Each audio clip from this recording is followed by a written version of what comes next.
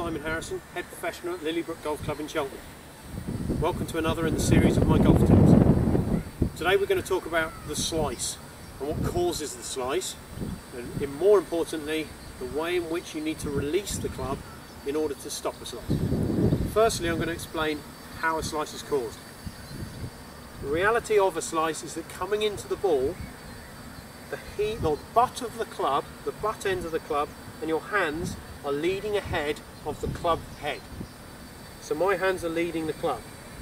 That now means that the club face is open or pointing to the right for a right-handed golfer. That means that through impact you steer and try and block the ball with an open club face, which puts side spin on the ball to leak the ball over to the right.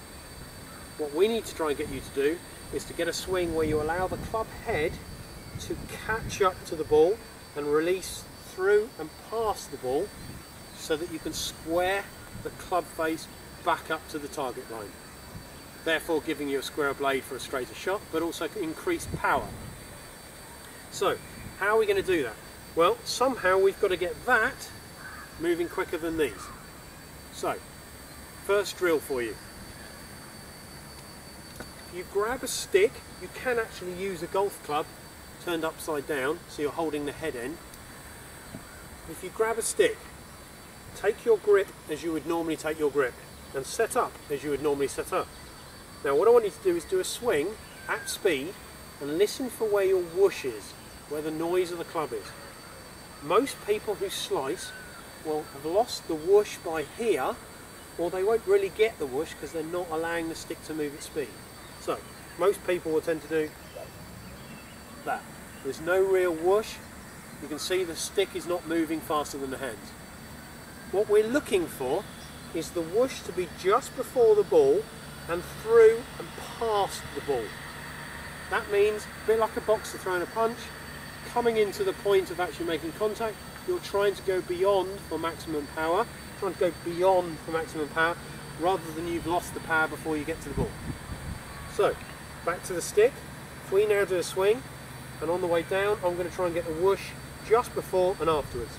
Now you can probably see by my finish there, the only way I've been able to do that is that the stick end is moving considerably quicker than my hands.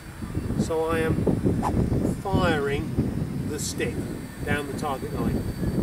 That's now meaning I am releasing my right hand for a power source. Another great way of getting that feeling, you probably recognise one of these, it's a dog ball thrower. If you get one of these, dog ball thrower, and grip it as you would normally grip it, so that the releasing part of the thrower is pointing down the line. If you don't release the club, on the way through, the ball will stay in the cup and tend to shoot over your shoulder. If you release it too early, the ball will be thrown out beforehand and go behind you. So that's known as the casting element. The correct release would mean that as I throw the ball, it's going to be thrown straight down the target line, as you would if you skipped a stone on water or threw the ball to the target. And the only way of doing that is timing the right hand to throw the ball at the moment of impact. So let's have a go. Throwing it down the line.